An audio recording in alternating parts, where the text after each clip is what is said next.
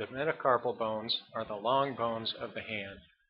Punching a hard object can break the fifth metacarpal, the bone just below the small finger.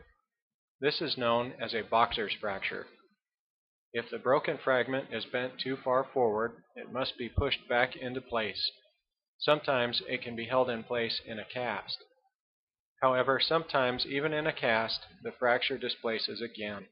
When this happens, pins may be needed to hold the fragments in place. One method of surgically placing pins is known as percutaneous pinning. Percutaneous means through the skin. This is a method of placing pins without making an incision in the skin. The fracture is reduced or pushed back into place by pulling and manipulating the fingers.